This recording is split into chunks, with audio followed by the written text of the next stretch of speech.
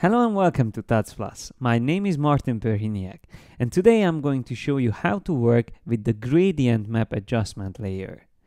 Now this is one of those adjustment layers that you might not use all the time, or maybe you haven't even tried using it at all, but it's definitely something that can be used for many things. I'm going to show you in this example how to use it to create a special coloring on a photo, but it can be used for creating special treatments and effects and use it in lots of different projects. So I'm going to select it from the adjustments panel, which is here and it's at the bottom right. So that's the last one in the adjustments in this collection. So I have the properties panel now open, and that shows the additional options for the gradient map adjustment layer. So first of all, we have here is a gradient, and then we have two options, dither and reverse. Reversing will almost look like we are inverting the photograph's colors, but let's just understand first of all what happens with the gradient map. So by default, we have a black and white gradient, which matches the colors on this gradient to the brightness levels of the image. So in this case, the dark shadows in the image will be applied with a black color. So black color will be applied to these parts of the image.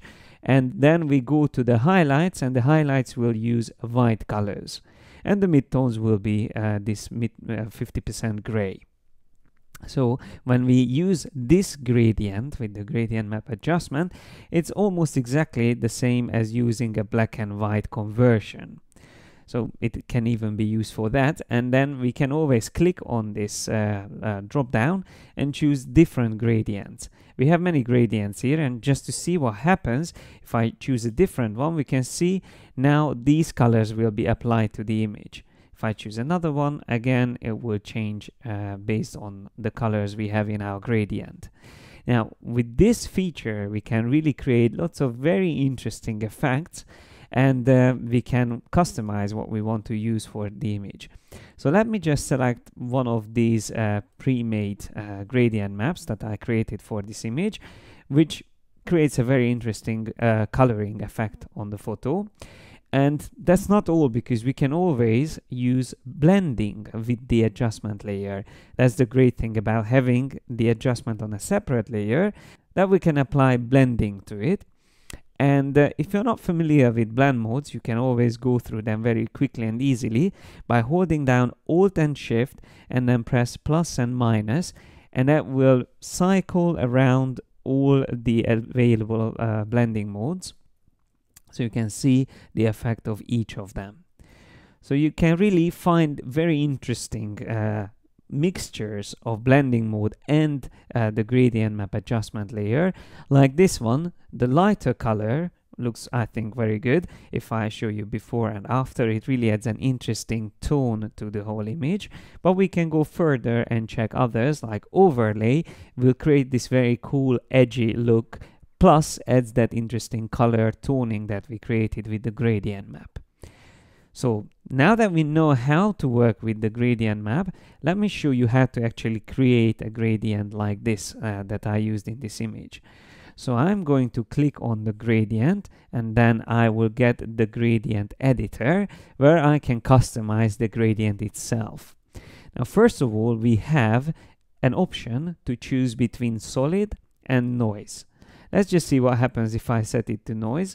It will create a bit of a chaos in the image, but it can also be used for specific things, and you can always change the roughness, so you can tone it down a bit, or you can add a lot of noise in the gradient, and that will obviously create a very interesting, I would say, abstract effect.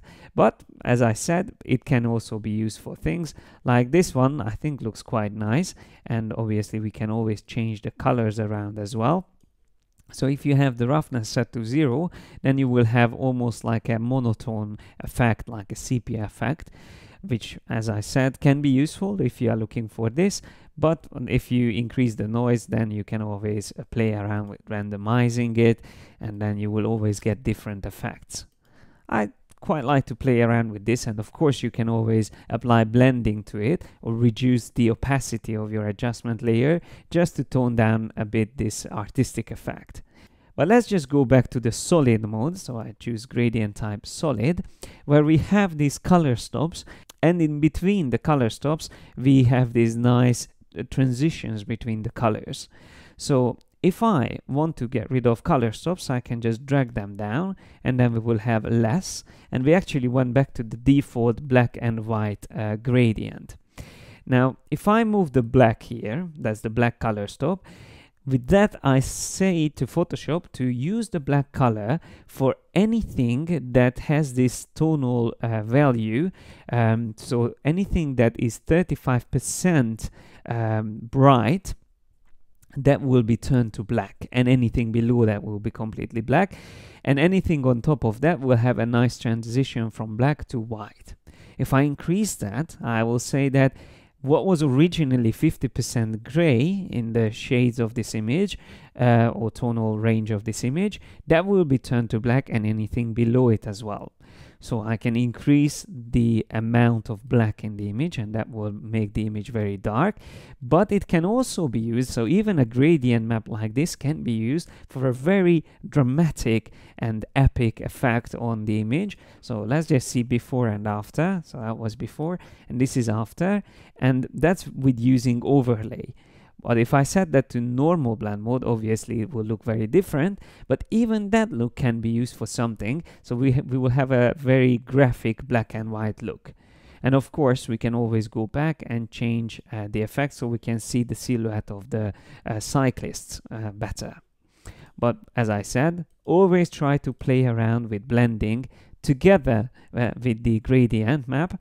So if I set it, for example, to soft light, once again we have a really nice effect which increases the contrast and makes it a little bit more dramatic. Okay, let me set this back to normal and click on the gradient once again, and then continue explaining what else you can do in the gradient option, the gradient editor. So we have a balance between the two color stops, which is called the color midpoint, which we can also move around. So not only the gradient stops can be moved around, but also you can choose to move the midpoint around. So as you can see, that will create the transition a little differently, will balance it out differently. So if I move the midpoint closer to the black point, then there will be a little bit less use for the black and more for the transition from 50% gray to white. So that's quite useful. And if you want to be very specific, you can always change the location here at the bottom. So now I have the midpoint selected, and if I want to set it back to the center, I can just type in 50% for that. And whenever you select a color stop, you can use the same thing. So if I want this to be 25%, I can quickly set it to that. So instead of always using the manual adjustments, you can be very specific and add a numeric value to each of the color stops and midpoints. But you can also change the color, of course. If you double click on a color stop, or you click on this color option here, you can choose any different color. So I'm going to just set a color for this color stop. Actually, let me just go back and set a blue color, something like that. And then I can move this around still, which will make the image filled with the same color more, because I'm covering more tonal range with the same color. But if I want to, I can also add new color stops by clicking on the gradient or below the gradient, and then I can set this back to a dark version of the blue. So I already have two blues assigned, one which is darker and one which is brighter, and that already creates a much more interesting image. I can then choose to add another color stop, and I click on this, and I can add a completely different shade to the image, something like that, which will add an interesting different coloring on the bright parts of the image. So that's a very bright color. I prefer to use it for the highlights, because of course if I move it below the other colors, then it will become a bit more like an inverted image or like a heat image. and that's not what I want. I'm going to keep this here on the top, and I can even get rid of the white color stop and move this all the way to the top, and maybe move the blue a little bit further down. Or we can also add a bit more contrast by moving the dark blue a bit further to the right, closer to the highlights. Now, if I want to, I can always change the colors at any time. So I can add a little bit of magenta or pink coloring in the sky, and I can really decide where and how I want to use these colors. And of course, once you set up something that you like, you can always save it as a preset. All you need to do is really save a preset, a gradient preset. So you can do that by typing a name here. And let's just call this blue and pink. And I'm going to click on new, and that saved the preset there. You can also choose presets from your Photoshop preset library. So you can even choose to reset the gradients, or you can also choose one of these templates where you will find lots of presets. So that's one thing it's good to know, but you can also save all your gradients into a file which will be stored on your computer. And if you use Creative Cloud, Photoshop Creative Cloud, then you can always synchronize these presets and use it on any of the machines that you work with. So I just want to show you that it's available. I'm going to click on OK. There's the option here at the bottom to synchronize my settings. And if I go to the preferences and go to sync settings, here you can see that the gradients is actually one of the options that you can synchronize. And of course, as always, whenever you work with adjustment layers, it will always be completely non-destructive. So you can always turn it off and back on, and you can change the opacity very easily to fade it out. And remember, you can always change the blend modes as well. Plus, you have a mask on which you can always draw over and then just hide the effect on specific parts of the image. I hope you found this tutorial useful, and give Gradient Map a go. And if you want to learn more about adjustment layers in Photoshop, make sure you join me next time as well here on Tuts Plus. Thanks a lot for your attention, and see you next time.